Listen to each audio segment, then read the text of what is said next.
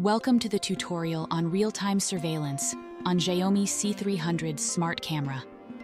Learn how to monitor your space in real time, keeping an eye on everything even when you're away. Make sure the camera is plugged in and connected to Wi-Fi.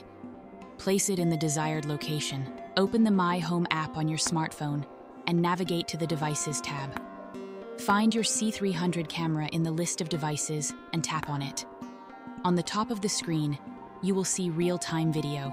Here you can also adjust settings such as turn on, turn off monitoring, activate sounds, change the video quality, open full screen, make a call, capture photos, record video, or rotate the camera. Thanks for watching.